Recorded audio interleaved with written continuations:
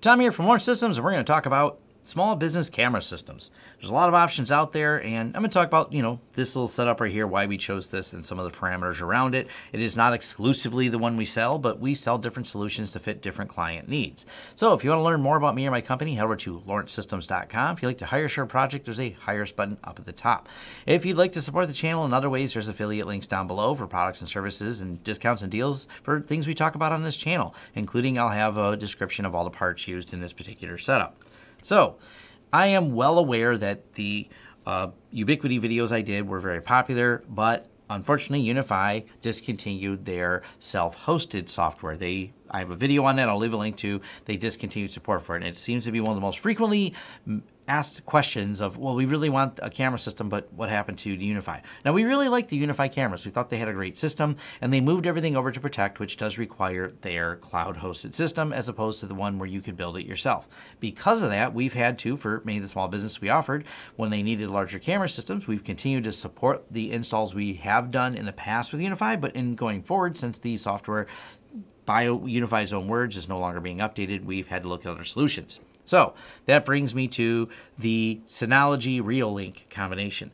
Now, I really like the Synology surveillance station. I'll leave a link to the video I did on the software. It's actually really nice software. The parameters for this particular client was no recurring fees, no paying for cloud hosting, et cetera, no cloud management. They wanted everything self-contained, self-managed, and that's perfectly fine. That's what this build out is about. And including from the POE switch to the Synology, yes, there's a license you do need for the Synology surveillance station, but they're one-time license fees that are transferable. So it is not tied specifically to the camera, it's tied to the quantity of cameras that you have attached to your Synology surveillance station setup. And I covered that in a video, but just so I'm always clear on it, once you install these licenses, they are transferable per Synology. They've sent me that as an email, and they do not care what camera, they only care about quantity. So that does fit the bill for that. I'm aware of some of the other higher end systems, but many of them, do have some levels of subscription and support services with it. So we're going to focus on this one right here today. Now, these Reolink cameras, and they've been pretty good to us. So they're 5 megapixels HD 4x optical zoom indoor-outdoor cameras for $89.99. They've been really reasonably priced, and our failure rate on them is not 0. But it's pretty reasonable. And I see that for as many as we installed, I think we're at about a 1% failure rate, which is actually high in my opinion for cameras, but we don't know if they were flukes of the market or what. In some of the past installs we did, we had them DOA in the testing period, like out of the box setting them up. They just didn't work. Now, they were awesome working with Amazon Reolink and sent them back and got a replacement, no big deal. And we had one die in the field, but it died in a weird way. It got half a picture, and we rebooted the camera and it always came out with a half a picture. So we've had a couple die out of the maybe couple hundred we installed, which is to me a high number at 2%, but not end of the world high number for the price. And we generally keep a handful in stock, and it's not that big of a deal, except when they're out in the field and installed. That's one of the reasons you see this big mess in front of you is all the testing we do. These actually have been running for several days, and recording, we make sure we do a little bit of burn-in because specifically these ones are going to be mounted up high. Sometimes it requires lift rentals to mount some of these cameras, or high ladders and getting in places. You don't want to have to replace them out in the field. The ones we've installed out in the field, and of course they're exposed to weather and everything else, they've survived, well, at least, because we've only been selling these for about a year now. They've survived a Michigan winter, and they've survived some Michigan summers, and now I'm covering them. I've been using them for a little while, but part of the thing I like to do is review things over time. And I may cover and go back and cover one of the installs we did last year. I'm going to be going on site to do a video for it to show a year later how the cameras are holding up, because that's what really matters. Not if you install them today and they work. You want to know, did they work after a year of weather exposure, or did they fail? That's a better metric in my opinion. So we are confident enough that we are still putting these up, because besides the couple we've had to go bad, the overall's been good on them, and the picture quality is reasonably good. Now, Synology supports a massive amount of cameras. Like the variety of support has been amazing. So you can mix and match. We chose all these Reolinks for this particular job, but yes, you can mix and match cameras. Throw a few WD purple drives in there. So these are the drives we chose that go inside of here. The Amazon 16-port POE gigabit Ethernet unmanaged POE switch. I do like a lot of the UniFi POE switches, but these Netgear ones are kind of cool.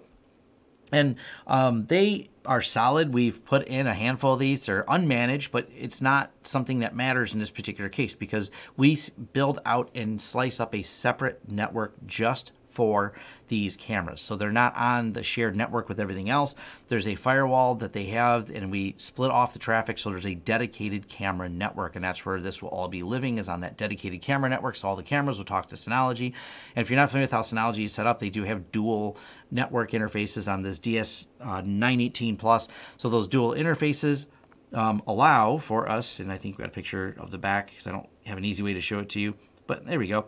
Dual interfaces, so you stick one interface with all the cameras and you can put the other interface on the LAN, or you can just poke a firewall rule through there, depending how you want to configure it. But the cameras aren't a completely separated LAN, so a managed switch and VLANs just aren't necessary. It is split up at the firewall level ahead of this switch. So once again, it's just a matter of keeping all the cameras on the same network, and it's POE. The little switches we have here are some TP-Link PoEs, and that's because we got to run a underground cable and to a couple cameras on the other side of this building we're putting them on. So they didn't want to pay to run every single run from the Netgear switch, so we have a couple TP-Link switches in here, which is these ones here. And they're just going to be at kind of the outlying building after we do one really long cable run to get it over there. So it comes off of the Netgear, goes over to these, and there's going to be a couple cameras on each side.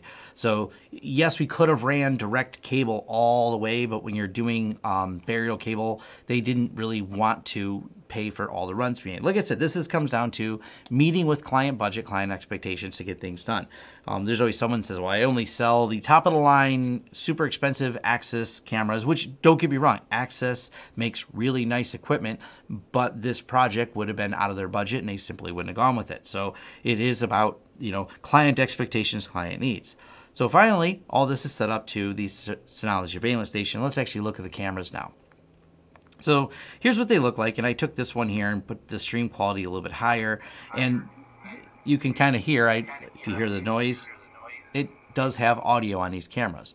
So this allows us to record all the audio, which was another request that the client had. They want to be able to hear what's going on in some of the areas. This is going kind of like a industrial type site, so they're able to go back, play back audio, because it can matter on the machines that are running. If they hear something that occurs before an incident, that is something important to them.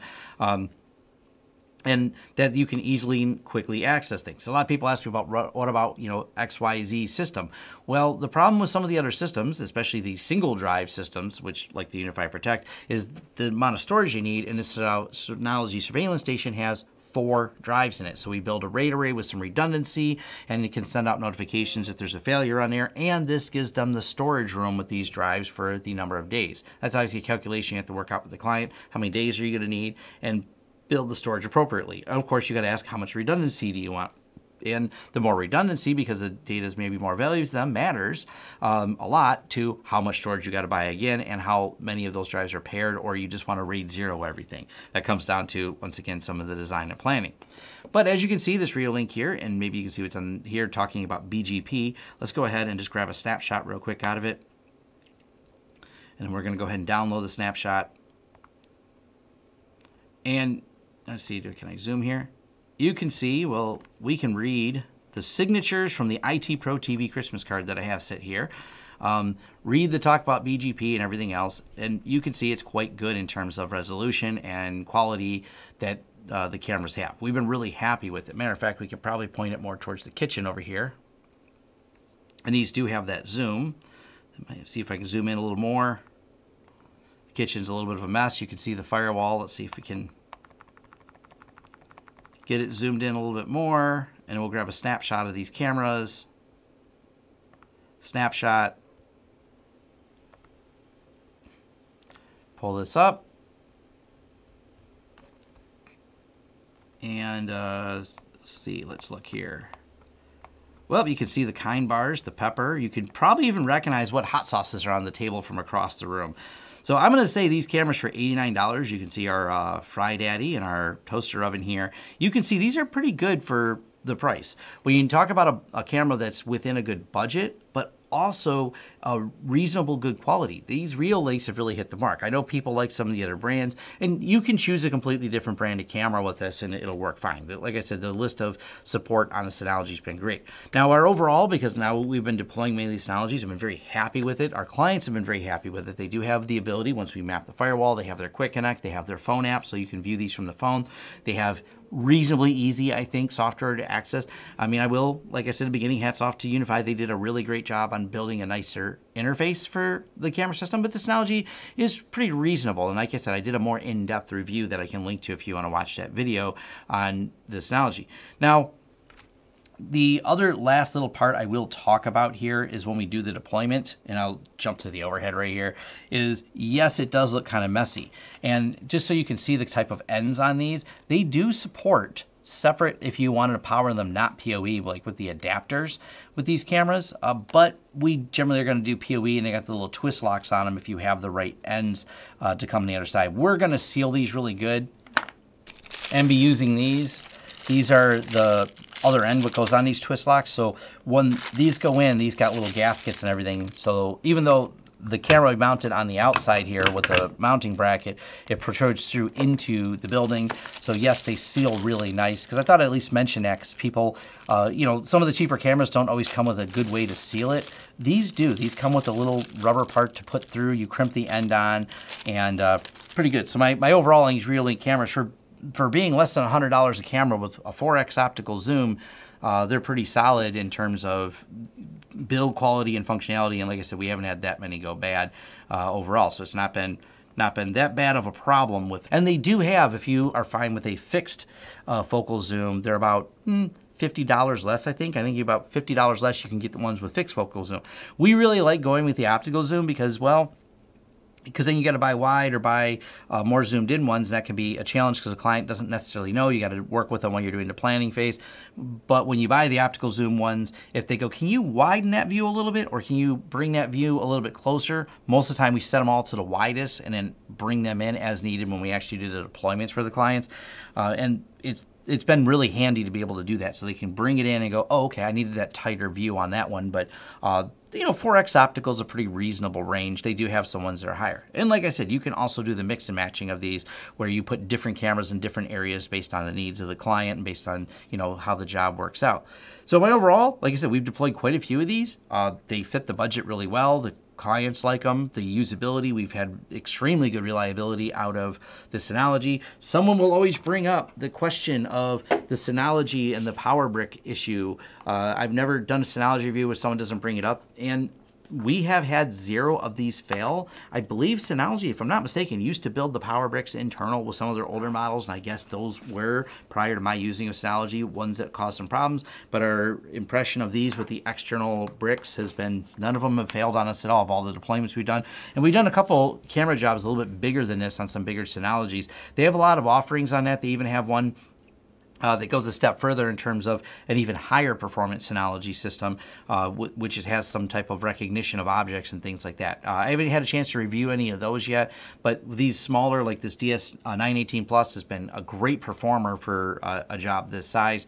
And like I said, the nice thing is if they decide they want to triple or double the cameras, we can do one of two things: put another Synology in, or transfer the licenses and drives and make a bigger Synology to handle even larger volumes of cameras and traffic that they want in there, or if their storage needs change. There's always the option with Synology of expanding and moving.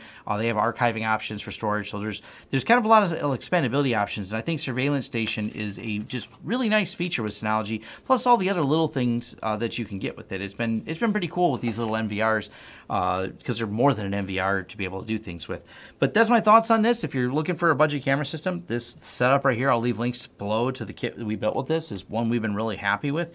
And I'm going to do some follow-up videos on this, because we actually have one we built with this right here plus site to site to get it to the other side of the building. And there's too much interference on this particular location to do a site to site. That's why we have the project's going to require some direct burial cable to be trenched and put in. But overall, it does work really well, even if you do break this down over a site to site. All right, like I said, links below to everything else, and thanks. And thank you for making it to the end of the video. If you like this video, please give it a thumbs up. If you'd like to see more content from the channel, hit the subscribe button and hit the bell icon if you like YouTube to notify you when new videos come out. If you'd like to hire us, head over to lawrencesystems.com, fill out our contact page, and let us know what we can help you with and what projects you'd like us to work together on. If you want to carry on the discussion, head over to forums.lawrencesystems.com, where we can carry on the discussion about this video, other videos, or other tech topics in general. Even suggestions for new videos, they're accepted right there on our forums, which are free. Also, if you'd like to help the channel out in other ways, head over to our affiliate page. We have a lot of great tech offers for you. And once again, thanks for watching, and see you next time.